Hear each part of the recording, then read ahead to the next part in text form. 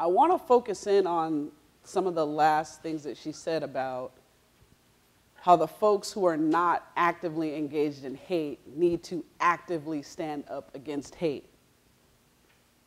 That's where critical youth work steps back into this. When those young people walk into our spaces and we're silent about what's happening, and we're just moving on to academics or whatever it is, the purpose of our program, we're just kind of moving on to that and not really thinking about how to hold space and conversation for young people that need to process all this craziness, that's when we really become complicit, because they don't hear us saying, this is wrong.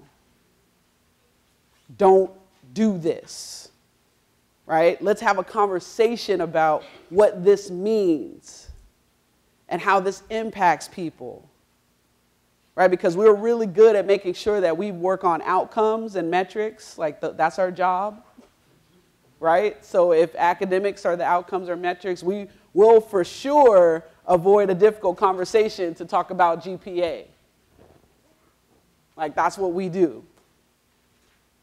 But then we become complicit because young people are coming to our programs looking for ways to unpack this stuff and to figure it out, to navigate it, to learn, right, how to be better, or just to say, like, I'm sick of this, and we're not holding space for it because we're too uncomfortable.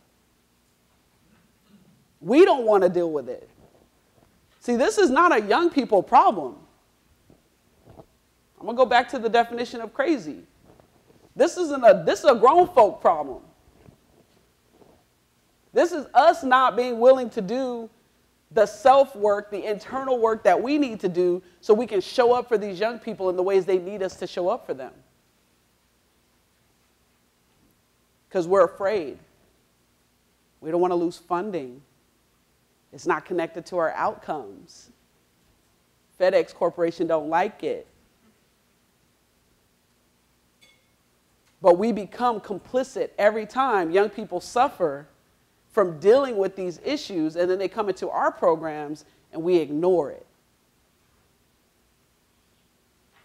We neglect it. This is an issue, and obviously this is most of what this session is about, is us really looking at these issues and saying, how do we equip ourselves, how do we get ready so that we can help young people, right, to deal with these things? How do we partner with them?